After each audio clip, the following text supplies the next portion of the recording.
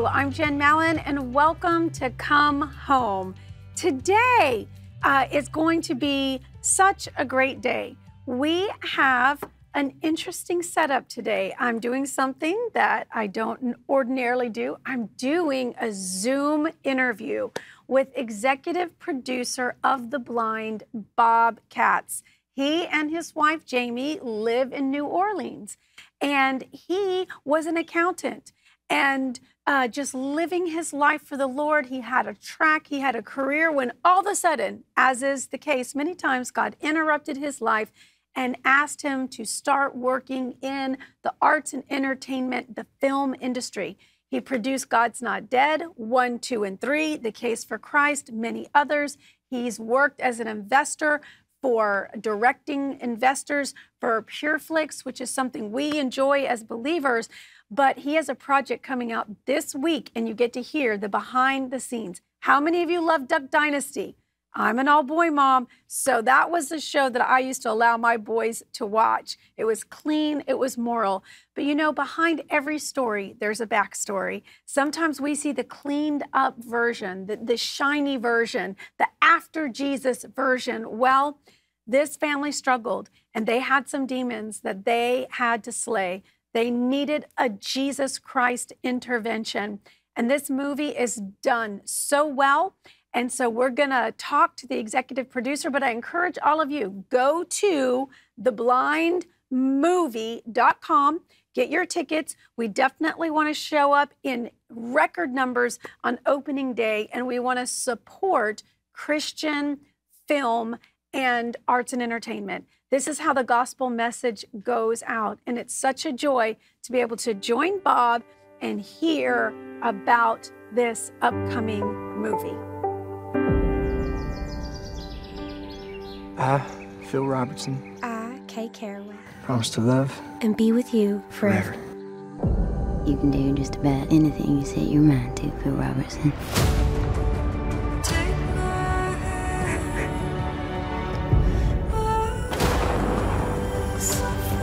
But it's the drink. He becomes the devil's side. We're fine. I don't think we are. Get out. I'm gonna make this work. I want it to work. I don't know what to say, Pastor Smith. You got to die, and then you need to be born again.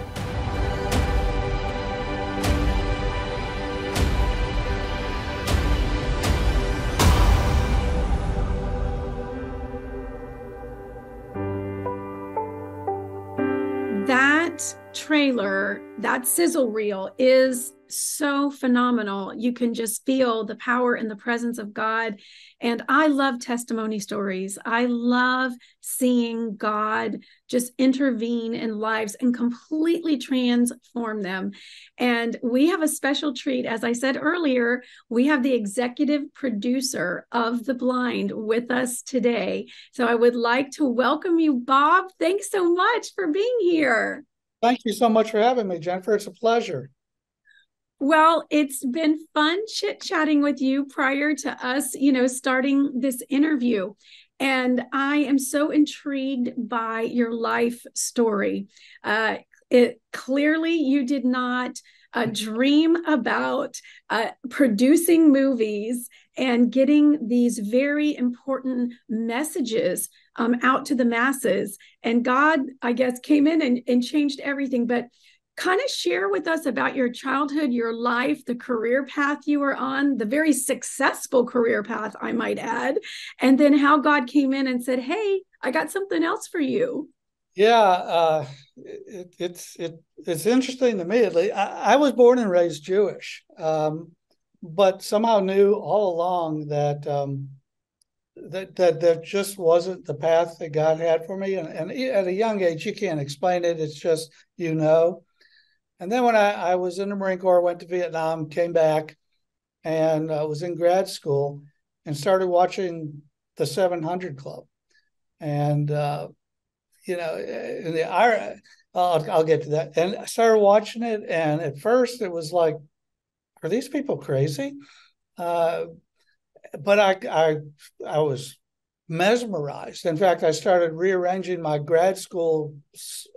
When I'd register for the next semester, I'd rearrange it so I could make sure and watch Pat Robertson. And I'll segue to a quick story. I wrote a book about 20 years ago on Christian financial planning, and the book did really well. And Pat Robertson had me on the show, and then we wound up striking up a friendship. And I was on a show as the financial guy for several years, like once a month or something. And one day during a break, we were, and I said, Pat, I used to think you were crazy, but I couldn't stop watching you. And he laughed, and he reaches over and pats me on the knee. He says, they all start out that way. So we got, to be good friends. I became a Christian. I was a very devout Christian for 40 years, but I was a CPA, and I had a firm. I was a partner in the firm, minding my own business, very happy. And one day, my partner now in the film business, we went to the same church, but it was a very big church, about 10,000 people. So I knew who he was. He knew but we weren't friends. And he calls me up on Sunday and says, hey, I caught my son watching some stuff he really shouldn't have been watching late last night. And God told me that we need to make some faith-based movies that are actually good, that people want to see. And he told me that I need you to cross T's and dot I's for me. And it was like, what? And you know what you do as a Christian when you're trying to buy time, you say, well, let me pray about it. So I said, Troy, let me pray about it. And I couldn't shake it. I kept thinking about it. So I called him back the next day. I said, Troy, do you know anything about making films? And he said, no, do you? And I said, no. He said, well, don't worry about it. I know God told me to do it, so it'll all work out. So our very first film is God's Not Dead. So it's this major, major hit. Wow. And, we're looking at each other thinking, well, this is easy. Why didn't everybody do this? Little did we know what had just transpired. But we did see how it affected people. Wow. We got literally emails from around the world that my son and daughter were lost, and they saw your film, and they came back to the church. My daughter was about to commit suicide and saw the film. We got hundreds and hundreds of emails on how this one film that sort of traversed the world and touched people, that we just felt like, whoa, we need to keep doing this. And so for the last 10 years, we've made, we made God's Not Dead 2, and then God's Not Dead 3, and we were involved in Do You Believe and Case for Christ. And then in our early God's Not Dead movies, the Robertson family did some cameos for us. So they contacted us a couple of years ago and said, look, we want to do a story about Phil, the patriarch, and Kay. We know a lot about TV production. We don't know anything about movie production. Would you all be interested in helping us?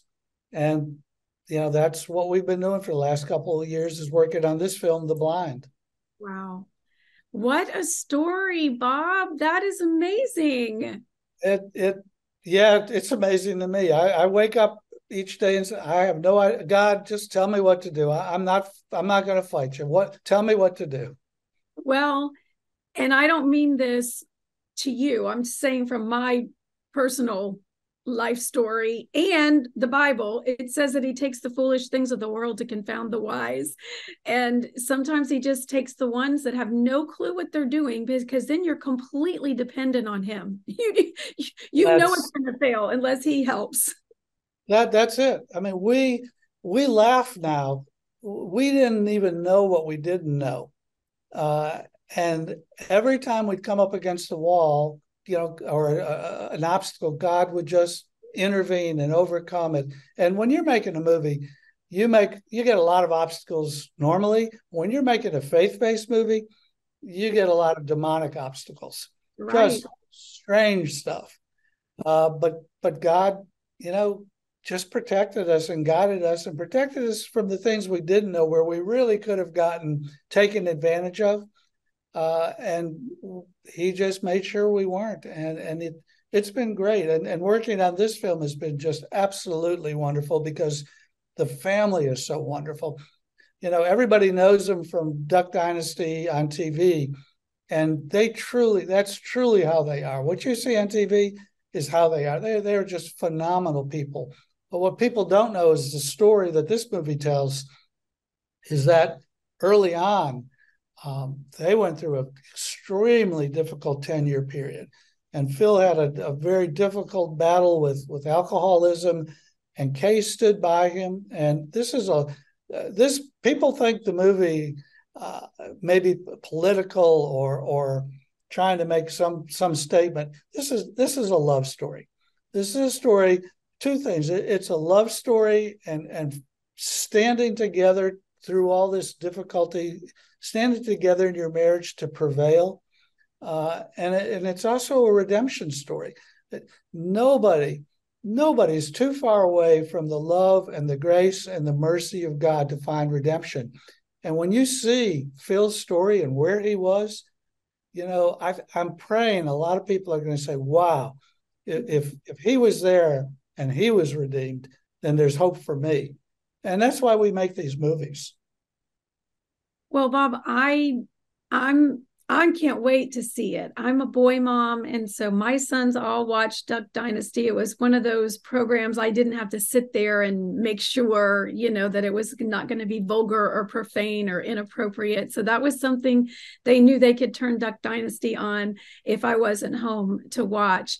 And so many know of them and know of their story, but human nature is we see the cleaned up Jesus shiny version, and Right. you know, we don't know the price that people have paid, you know, to have the costly oil they carry. And so this movie's going back and it's showing this is what life was pre-Jesus, pre-being born again, pre-having an amazing encounter with the Lord. Exactly. And it's meant to be a little gritty. I mean, I think people want to understand these people really struggled. There were real difficulties, just like I'm having. And yet they stuck together. They prevailed. God intervened. And look, they now touch the world for Christ. You know, one of the things we really try and do is tell true stories so that people can relate to them. And I think this is the most beautiful cinematography in a movie that we've done. The acting is superb. The cinematography is just great. This, you know, you think you fall in love with every movie, but I really think this is our finest movie yet. It's really a beautiful movie, well shot. I think people will truly enjoy not only the story, but just visually watching the movie. Well, Bob, tell me this. Why did you all decide to name it The Blind? Well, it's got that double entendre. You know, they're big duck hunters. Shows Duck Dynasty, so they spend a lot of time in duck blinds. But until they came to Christ, they were blind. They couldn't see. So we're hoping people get, you know, the kind of double entendre that we meant in the title. Well, I believe it's going to be a box office smash, and I really encourage everyone that is watching this program today and listening, go out. You know, don't wait until it comes out on Netflix. Don't wait, you know, until later on. The one of the most important things about faith-based films is you've got to go on opening weekend. You've got to go, you know, that first weekend, that first week that it's out. It's a lot of mileage. Bob, can you explain why that's so important? Yeah. And it is extraordinarily important. And let me just say, people are always saying to us, we need more movies like this. We need more movies like this. We need good faith-based. Well, the biggest thing you can do to help that, and it's really a handful of faith-based film producers across the country. The biggest thing you can do is show up on opening weekend, because everything evolves from there. If we have a big opening weekend, then the theater chains will open up more theaters, and they'll provide, instead of 2 showings a day, they might do 4 showings a day. If we have a big opening weekend, then the streaming services take note, and they'll make sure it gets on all the streaming platforms. So if we really are serious about bringing more faith-based films to the world and upping the quality each time we do it, we've got to have that strong opening weekend, because if not, people don't take notice, and then you sort of get, you fade away. So it's just absolutely critical. Opening weekend is everything for the film industry. Well, I just want to encourage, because some of you might go, well, I've got a wedding, I've got a bar mitzvah, I've got, a confirmation that weekend. Okay, well, go buy tickets and bless somebody else with them. Rent out a theater, take your home group, take your youth group, take your kids' baseball team. This is such good seed to sow into. So it's not just that we want to show up and support it and get the finances generated. Most of all, we want to shout the good news. We want souls saved. We want to go into the highways and the byways. We want to take the arts and entertainment mountain back from the enemy and his grip. And, with the strike going on and everything going on, this is such a time that faith-based films can shine, right, Bob? Oh, absolutely. Yeah, in fact, it's one of those God things that with the strike going on, independent filmmakers are allowed to continue making independent films. So they're able to get talent on both sides of the camera that perhaps they couldn't get before because of the strike.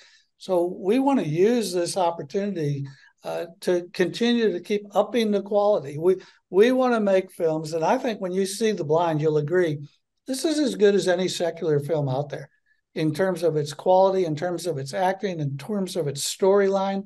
We are competing heads up now, but we need our community to get out there and support it, and to bring somebody who's not saved to watch it and say, oh, wow, I'm struggling with that. Maybe there's something to all this. I want to know more. Can I go to church with you this Sunday? Something like that.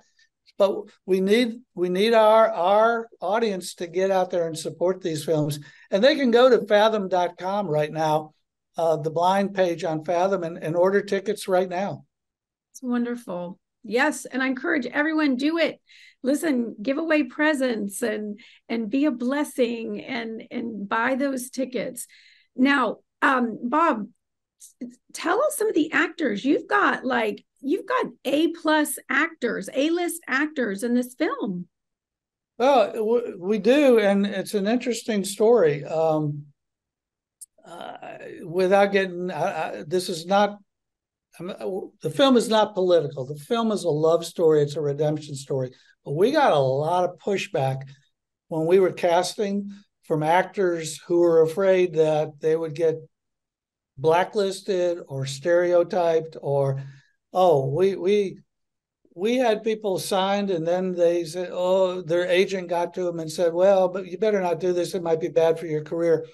The lead actors, Aaron and Amelia, are actually English. Wow. Well known. You won't know. There's no English. Their American accents are better than ours.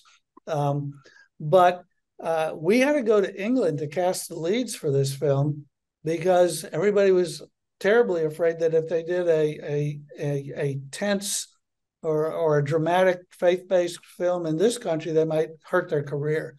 So while we got superb actors, I mean, Amelia and Aaron are just incredible.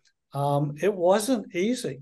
Casting in any faith-based film, casting is always a problem, because people are afraid, and more now than ever, because they're afraid of getting, I forget the term the kids use, but the old term was blacklisted, and now it's canceled. Now they're afraid of getting canceled if they do a faith-based film. So it's a struggle. We need, not only for people to show up, we need their prayers.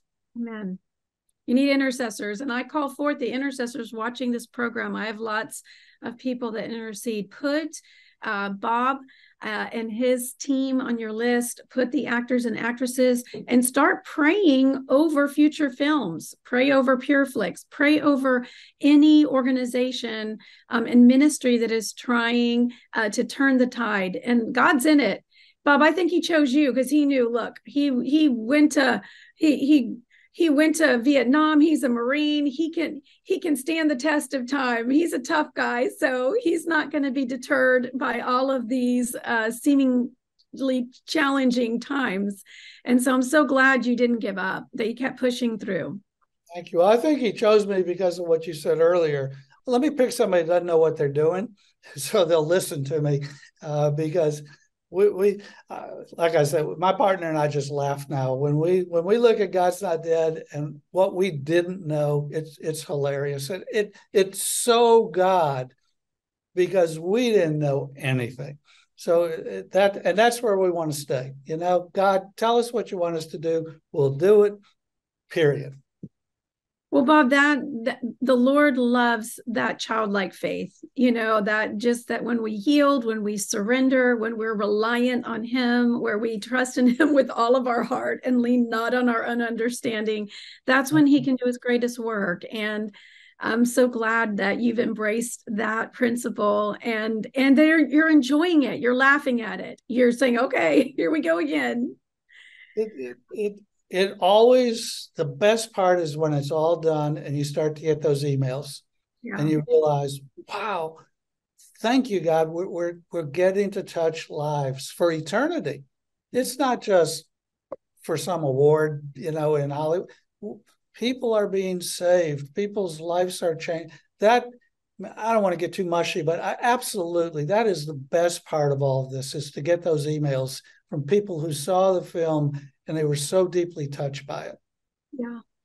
Well, if you've just tuned in, if you're listening, I am with Bob Katz today. He's the executive producer of many faith-based films, but the one we're talking about today is called The Blind. It's coming out in theaters this week. It's vitally important that you go see it this week, buy tickets, rent out the theater, pray over it. You can go to theblindmovie.com. You can also go to Fathom and get your tickets on there as well.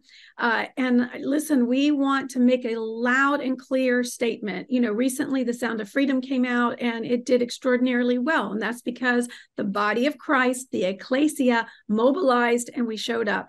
And we've got to keep doing that. We've got to keep showing up big for Jesus. And Bob, you and your team have done that through this extraordinary, excellent movie, and I know that only eternity will tell the beauty and the souls that are going to come from this endeavor. Well, thank you. Yeah, we appreciate you. Now, just before we end, because we're right at the end, now obviously, if you're in this industry, you learn how to collaborate and how to do work with kingdom-minded people. And you actually in this film got an opportunity to collaborate with a household name store that is actually selling the tickets in kiosks in their store. Yeah, we are very proud to be, this is cutting edge. This has never been done before. Walmart wanted to start providing package tickets for people. So this coming Monday, you will see in 12 or 1,400 Walmart stores in their main aisle a corner where it promotes the blind, and then underneath that you can buy tickets to your local AMC theater at a discount. I think they're selling in packages of 2 and packages of 5, and they're discounted. There is a AMC theater close to every Walmart that's doing this, so no problem using the tickets, and it's never been done before. This is a new joint collaboration that Walmart was kind enough to kick off with us. Wow, that is unheard of. I've never seen it, and I'm in Walmart several times a week. So, and I love that they're not selling 1 ticket. The minimum you can get is 2, because nobody should go to a faith-based movie alone. Exactly. So give one to a homeless person, give one to your enemy, give one to your outlaws, your in-laws, just bring everybody. Yep. Yeah. And I, this would be a wonderful way for us. Walmart's been they were going all the way back to our God's Not Dead days. Walmart's always been extremely supportive. And of course, they have a very close relationship with the Robertson family. So this was just the next logical step. And we're all, praying that it really does extremely well.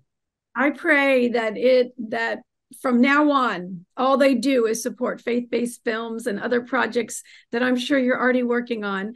But Bob, before we close, it's always hard to close when you're talking about something so interesting and filled with the Spirit of God. But are there any final words you'd like to say about the film or to those that are going to watch it? Well, first, let me thank the people that are going to watch it. We can't do what we do without your support. And nowadays in this world, media is the way you reach the world, all the various forms of media. And film is so impactful. Film and streaming now is the way. If you're going to bring the gospel message to a large group, it's going to be through the media, through streaming, through film. So, we need everybody's support if they're going to. We need more of these films. We need more of these films.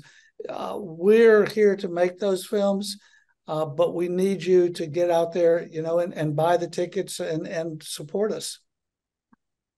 Well, my audience, the Come Home audience, I know will, and I know that the body of Christ, not only in the United States, but throughout the world, I really believe, Bob, this is going to be a global phenomenon because you're dealing with human issues that we all experience, and life is messy. Christianity is messy, but God is all about overcoming by the blood of the Lamb and the word of our testimony. And the blind is just highlighting the testimony of a very dear and famous family. And so thank you for doing this project. I know that it was a labor of love, and thank you for the projects you've done in the past and the ones that you'll do in the future. And I look forward to having you on with the other things that you're going to do in the future. Well, thank you. Thank you for having me. And let me again thank your audience. We can't do it without them. So God bless, and send me those emails. I love those stories. Okay. Well, if any of you want to reach out to Bob, you can just reach out to the station. We'll connect you. But the most important thing to do right now is go to theblindmovie.com, get your tickets, invite a friend, take your neighbors, your family, your church, whatever, and just enjoy this wonderful film. So Bob, thanks again. And I so appreciate you being on Come Home today. Thank you. Thank you for the opportunity.